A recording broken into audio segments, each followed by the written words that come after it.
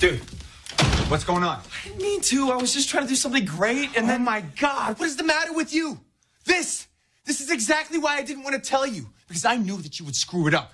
No matter how great or funny or amazing you thought it was going to be, at the end of the day, I knew you were going to hurt her. That's not true. Ben, let's face it. You don't deserve her. So then who does, Danny? Who does? Amy, that's not what I was saying. No, I think it was.